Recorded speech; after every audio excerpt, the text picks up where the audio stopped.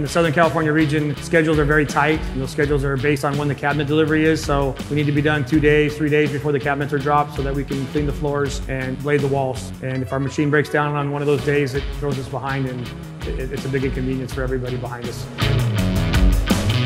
The butterfly valve, when it comes time to changing the rotor and tube, is a big plus. It'll knock maybe an hour or two off your time trying to either drain the tank or thickening the material up so that you can drop the pump in the rotor and tube and get that swapped out. So usually at West Coast, what we do is we'll have a backup tube and everything ready to go with the rotor and everything all together.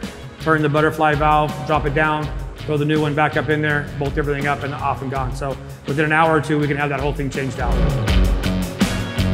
I would definitely recommend the AST rig to anybody that knows anything about texturing. I've been doing texturing since the early 80s and have not seen a machine perform as well as this one does.